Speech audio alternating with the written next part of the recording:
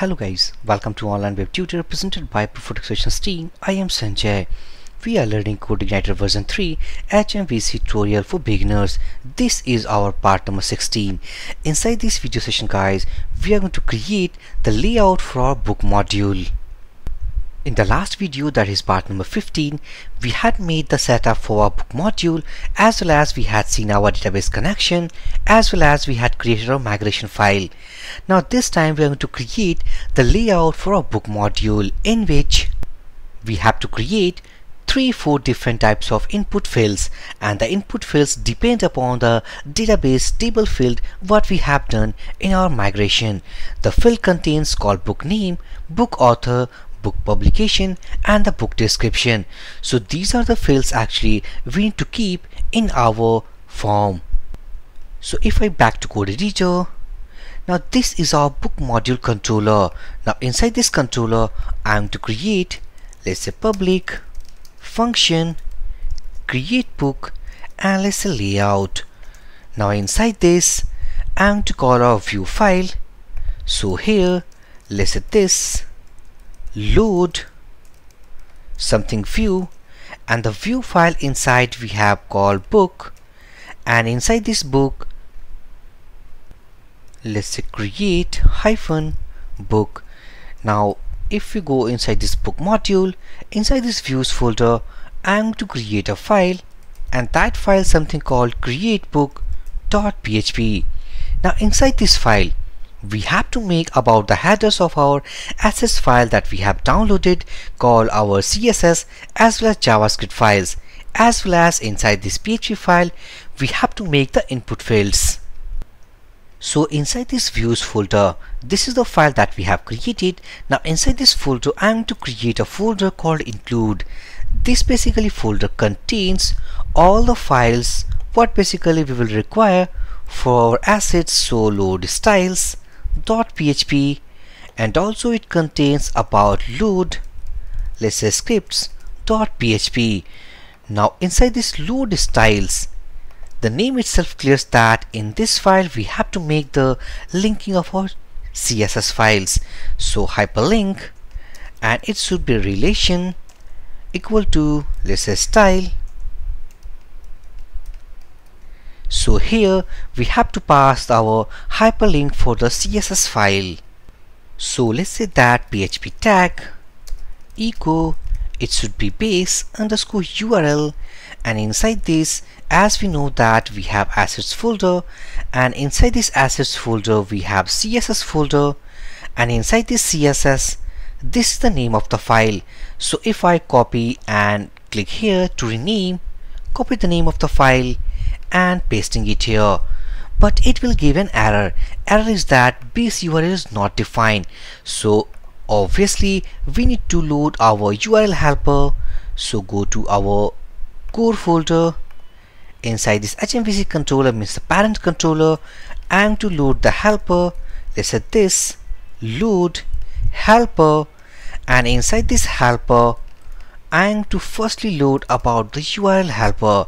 Now after loading URL helper, now we can easily access about the base URL as well as the site URL inside this application. Now next we have to set our base URL for this application. So back to browser.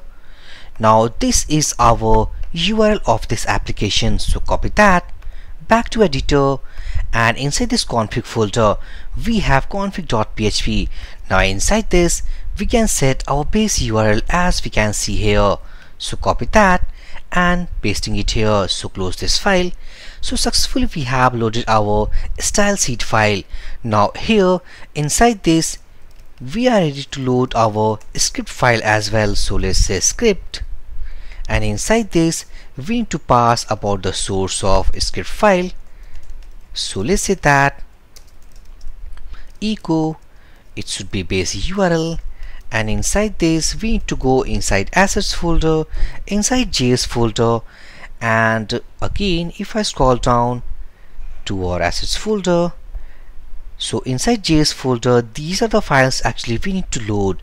So this time we only want to load about jQuery.mean.js, And if I copy this line and pasting it here, now again I'm going to load about this validate.main.js. Now in our upcoming videos, when we load data to our output screen, so that time actually we will use about the data table.main.css as well as data table.main.js files. Now successfully we have loaded our style sheets file as well as our scripts file. Now here we need to include these files. So let's set this load view, and inside our book module we have include folder, and inside this include folder we have file called load styles.php. This time we are not going to pass .php. Now copy that and pasting it here. This is all about load scripts here. Now inside this container I'm going to make a container. So let's set this div, and inside this div we have to make our form. So if we go to the browser, and if I suppose make a route for that, so go routes.php and let's say route book, and let's say create -book here, and it will call about the book controller, means our book module. And inside this book module we have a function for that, something called create book layout. So copy that and pasting it here. So if I copy this route name, back to browser, pasting it here. Now this is our layout, but this time it is empty because we have no content inside that file. But if I press Ctrl U to get the source code, now as we can see that here we have CSS, we have two JavaScript files, and now this is a simple empty div element. Now inside this we have to create our forms. So I have opened about W3 schools to get the code of a simple bootstrap form and something writing it here. So I'm clicking on this button to get the source code of this form. Now if I copy this div container, so copy that, all the codes, go to our create book and pasting it here. Now if I save all these changes to see the output, go here, reload this page. Now this is our form that we have created. Now inside this form we have to make our own custom fields. So back to CodeIgniter. Now let's say that inside, let's say h3 tag, and inside this h3 let's say that create book. Now here inside these actions let's say that PHP tag echo, let's say site underscore URL, and I'm going to submit to this, let's say book, and let's submit book here. Now this is the route actually we need to create inside our routes.php. So copy that, go here, copy and paste, and replace with that, and this will call, let's say submit create book. Now this is the method basically submit our data to our database table. Now we have to create that. So copy, go to book controller, and let's say public function. Now this is the method. So right now this is the method is empty, so we will create in a seconds. So just go to our create book, and let's say that here we need call book name. So this is txt name, input type should be text. So copy this name, pasting it here. Also we want a name attribute, so let's name, pasting it here. And inside this placeholder here we have our name attribute, so remove that, and let's say enter name here. So if I again remove this name here, so let's say that this is not for the password. If I go and remove these fields, copy that, pasting it here. Now this is all about our book author, so let's say txt author. Now if I copy, pasting it here, and inside this placeholder let's say enter author. Again this is input type text field, so copy, pasting it here, and this time this should be book publication. Now if I change the attribute name, so it should be txt, let's say publication. So copy this, pasting it here and pasting it here. Again for the placeholder, let's say that enter publication, and finally we want about the book description. So again if I copy this div, pasting it here, and all about, let's say, a description. Now for the description, we want about the text area. So here let's say that it should be text area here. Now inside this text area we have to pass our attributes. So name, let's txt description. Also we want something called class, and this is our bootstrap class, and also we want placeholder. So let's enter description. Now this is the input field I'm going to remove from here. Now all we want to change something, it's not book always, so it's only description, it's only publication, it's only author, and finally we have called name here. And finally for the submit button, let's say that btn, and it should be primary. So if I save all these changes, back to browser, reload this page, now we have a form called name, author, publication, and the description. Now we have to fill all these data and submit to our database table. Now inside this layout also we want two buttons right here, which basically says that go to listing or add new book.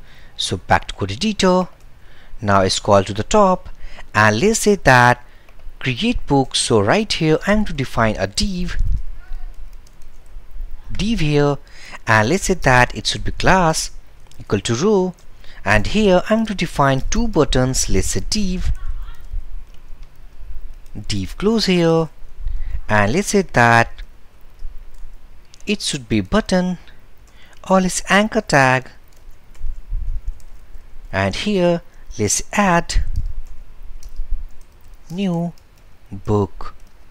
Also if I copy and paste, and this should be, let's say, list all books here. So href, let's say php echo something site URL, and here let's say book, and this will redirect to our route something called, let's say, create book. So copy that and pasting it here. Again if I copy, pasting it here, and this should be something, let's say, list and books. This is the route actually we need to create, and I think that this will be wrapped inside href. So href, and also I'm going to specify about the class attribute for these anchor tags. So it should be btn, let's say info here.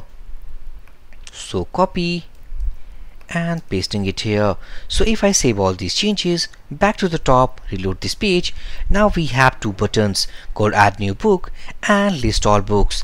Again if I go and give some margin top, so let's say margin top, and let's say 40 pixel, and it is now perfect. So successfully guys, inside this video we had created a form. Inside this form we have some input elements. Now in the next video we are going to validate this form from our server-side code.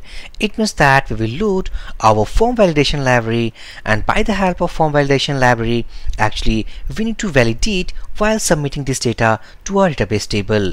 And let's suppose that we have successfully passed all the validation rules, then we have to collect these data and save to our table.